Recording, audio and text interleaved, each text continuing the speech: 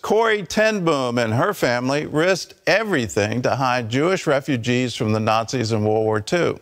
Their heroic story is told in her 1971 autobiography, The Hiding Place. Well, this week, that story is coming to the big screen. Ephraim Graham caught up with the cast and creators for a preview. Oh, my dear Cornelia Arnolda Johanna ten Boom. My little Corrie. When the time comes for courage, your father will give you everything you need.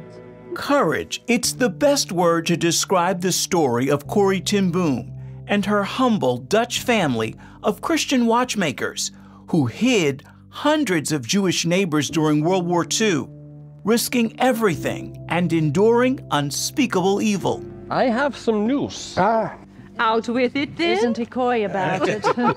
This story, made for the stage, now moves to the big screen. I'm Nan Gurley, and I play Corrie ten Boom. My name is Matt Logan, and I am the director and designer of the stage play. My name is Pete Peterson. I am the writer of the stage play and the producer of the film The Hiding Place. I'm leaving my position at the church.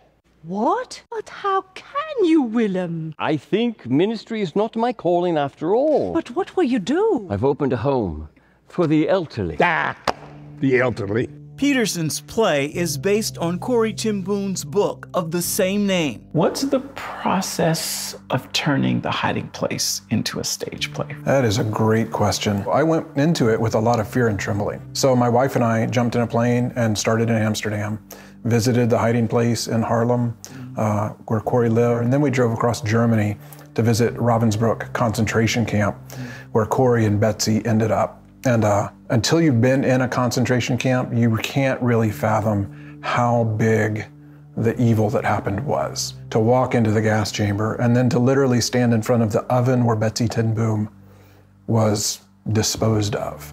You know, that's a process of research that really fundamentally changed my relationship to the story. And the one thing that was really clear to me is that it's really easy to think that The Hiding Place is about Corrie ten Boom, and it is, obviously.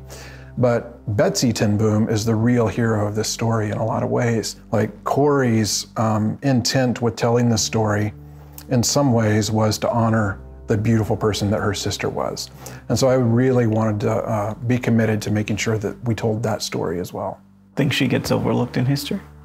I think she does, yeah. Lots of people know the name Corrie ten Boom, but the name Betsy ten Boom is not talked about as much. And Betsy is just one of the most remarkable people that I've ever encountered. Her ability to be grateful in the midst of the worst circumstances is something that I struggle to do even when I'm just having a bad Monday.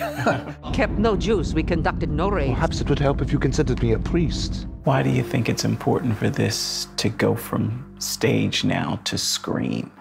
Because it will reach so many more people.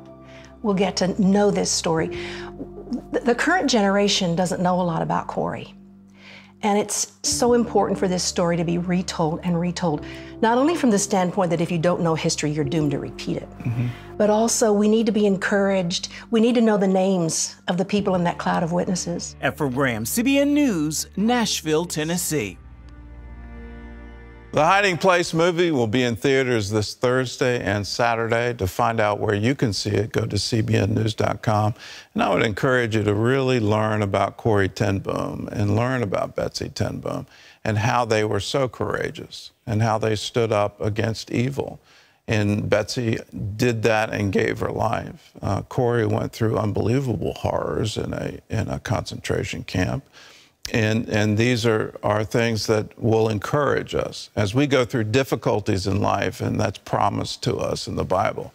In this world you will have trouble, but be of good courage, for I have overcome the world. When you read the testimonies of people who truly overcame the world, and not just overcame it in a little way, but triumphed over it, it will give you the courage you need to face life.